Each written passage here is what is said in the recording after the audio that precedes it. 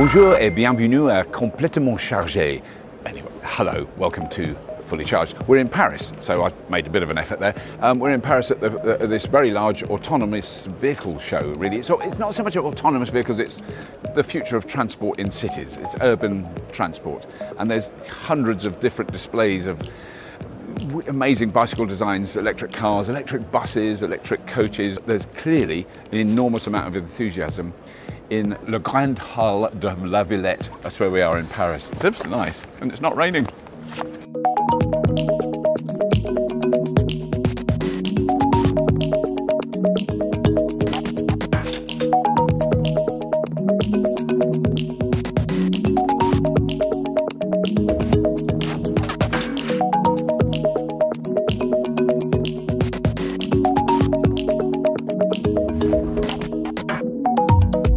That is just such a simple thing, a collapsible bicycle helmet, because there was a pain in the ass to put in your bag, but that goes flat. But then what I want to know is this how you put them on? Yes! How cool do I look now? I mean, really, I'm cutting a dash. But that is so nice. Then you get to the office. Oh, brilliant idea.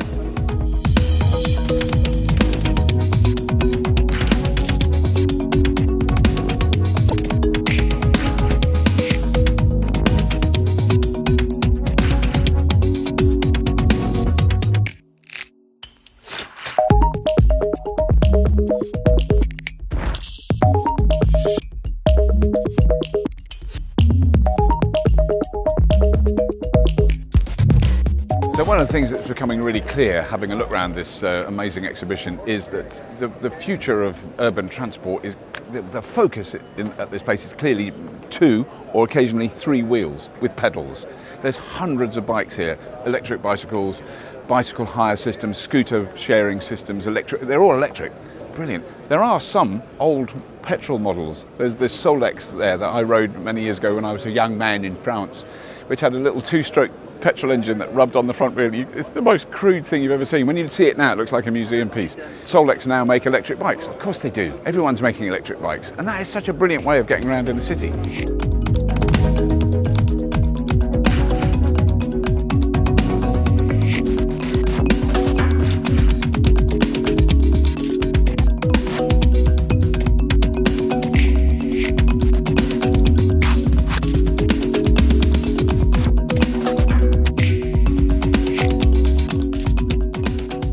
So Harold, can you tell me about this? Caught my eye.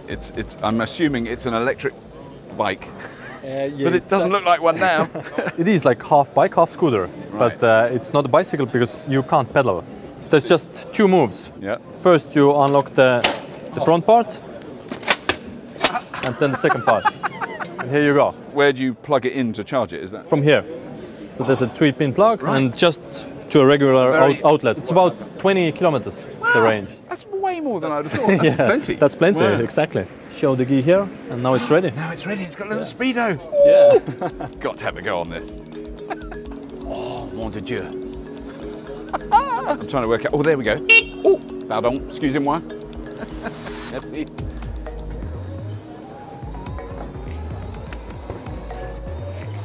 This is brilliant. This is absolutely. Oh my. This is so easy to ride. This is so nice.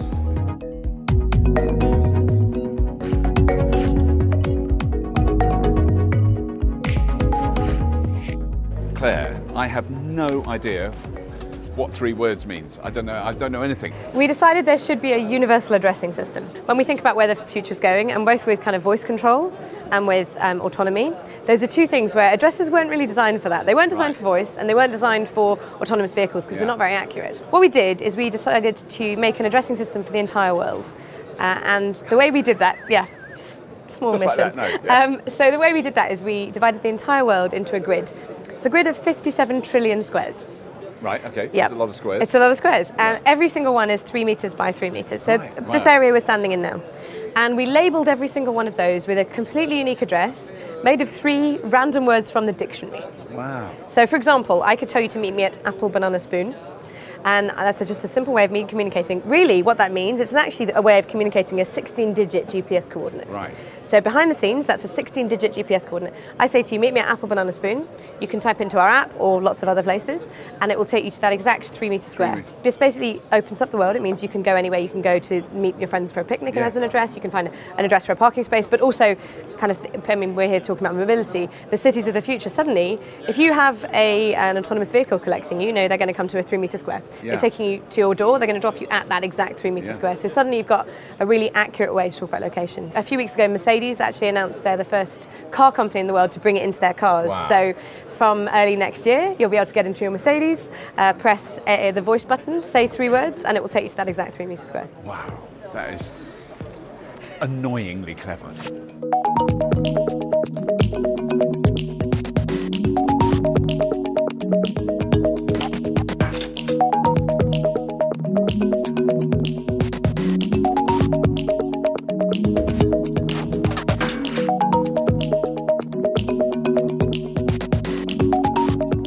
So Guillaume, I've heard about Autonomy cars in Paris for a while. I've never been in one. We followed one last night when we were in a taxi, so I know they go along the road. How long has it been going and how popular is it now? It's very popular, and it started in 2011 with a few hundred cars, and now in 2017 we have 4,000 cars running across Paris and the suburb and 6,000 parking spots, which is more than 15,000 rides per day.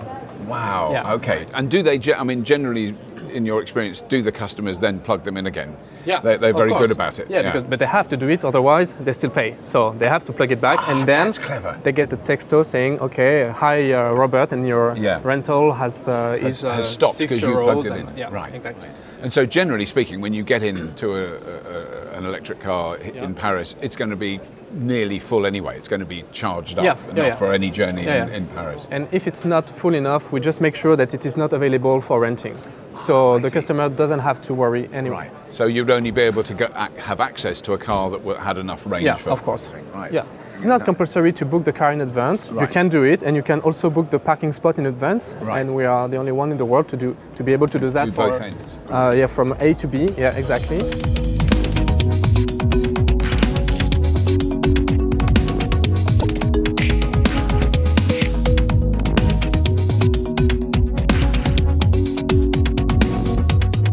So Sture, you live in Norway, which has become internationally recognised as the country that is really leading the way with the adoption of electric vehicles. I don't think there's anyone else close to you, is there?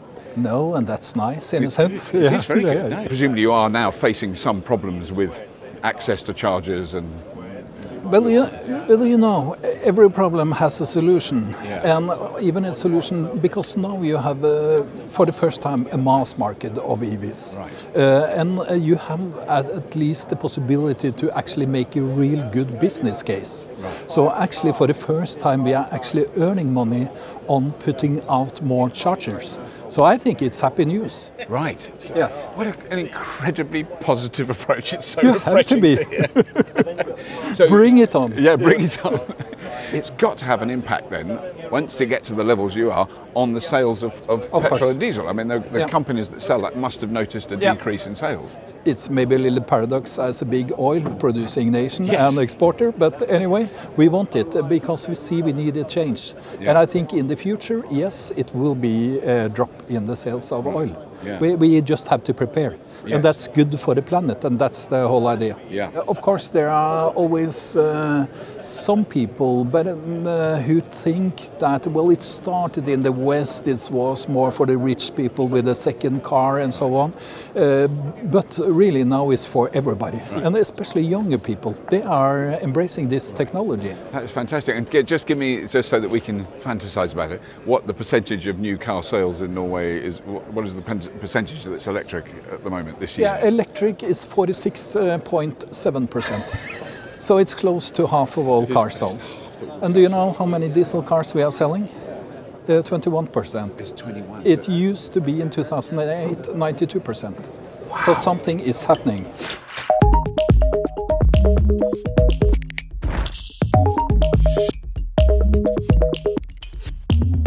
So Simon, ChargePoint, I've heard of for years, but you're fairly new in the UK market, I'm assuming. We are, yeah. So we're bringing the charging station and the technology that allows services to be put in. Right. But we're working with local UK installers and getting local UK customers to actually put the stations in and then run them. I mean, you do rapid charges as well? Yep. Or, oh, right, so you do the full range? We do the of full charges, range because we think that charging is different than combustion engine fueling. And so it's charging at home, at work, around town, and on the go. Right. It's all of those pieces. 80% is home and work, and that's all AC charging. And then around town is DC medium speed, and then on the go is highways and fueling stations, as we now call it, where you go from 50 kilowatts up to high power charging, maybe 350 kilowatts. And now the other thing is batteries with chargers. I mean, have you done any research into that, where you have a battery that's trickle charging and then you've got chargers that take the energy from that battery? Yeah, I have a couple of different examples actually. We have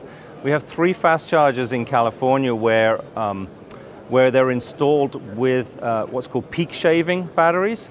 And so what that does is the peak shaving battery system is looking at the total power for the building and the chargers as well. And as it reaches a certain peak, then it shovels power in from the battery to reduce demand charges. Demand charges are very expensive in the US if you use up too much power too quickly. And we're just starting with our fast chargers that you see on our booth to accept battery, DC battery in, and then straight through to DC to the car. Wow. So that's efficiency in terms of reducing the components that are needed, reduces cost, but also increasing the efficiency because you're not going from DC on the battery to AC back to DC again. Yeah. For example, the Trans-Canada Highway, very little power available, but you can trickle charge into a battery and give consumers the freedom to drive the Trans-Canada Highway, which is an eco-tourist will be fantastic. It would be. I'd love to do it. And that's a hell of a long way. That's longer than across America. It gets wider, doesn't it? Canada's wider.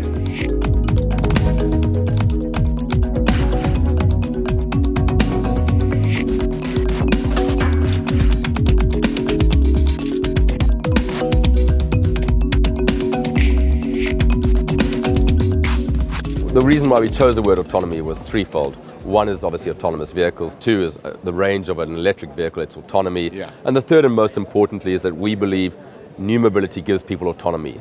Yes. The freedom of moving from A to B with not having to have a car ownership to do that. I think we're going to see 2 big sort of shifts. The first shift was, we can't have this quality of air pollution. Let's get rid of combustion vehicles. That's happened now. That war's been won, even though that legislation only kicks in 2025, 2030, depending which city. The next big challenge is going to be cities are saying, you can't occupy this much space on our roads, even if it is a Tesla and it's electric.